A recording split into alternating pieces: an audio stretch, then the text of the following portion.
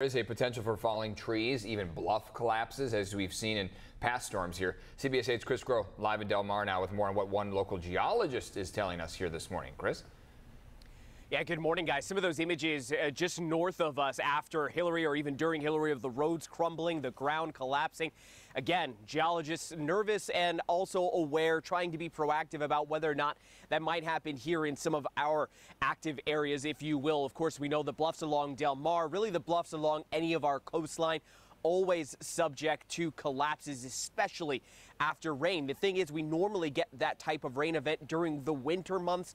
Of course, Hilary brought a ton of rain to our area. Now, according to geologist Pat Abbott, it could have been very much worse. Had that storm not moved as quickly as it did, had it stayed over us a little longer, we could have gotten potentially so much more rain.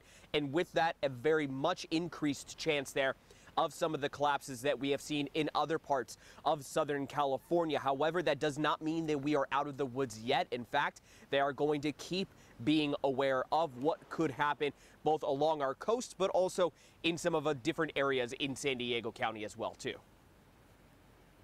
We can see somewhere the debris has come all the way out onto the beach. We can see somewhere high tides have nibbled away at it and left a steep little cliff within the recent slide material. So we can see the relative ages of slide after slide after slide. And of course, whenever you're visiting the beach, you always want to just keep your head on a swivel. Don't ever try to put your things directly underneath a bluff. That's why lifeguards will come through. They'll tell you, hey, this is not really a good spot to be. Try to make sure that you're removed a little bit away from that, especially in the days leading up after a storm. Eric and Netta.